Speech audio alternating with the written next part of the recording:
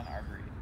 My name is Josh Gebertz, and I'll be your host here on Friday, July 14th, for a regional conference with the Western Chapter exploring root health of trees in the urban environment.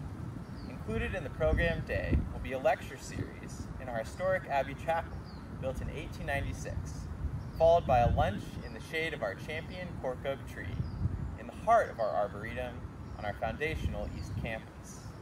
Then we will spend an afternoon together in the field, doing a series of demonstrations, including a live root crown excavation demo of this very tree, followed then by an exploration of best management practices for young root systems in a nursery setting.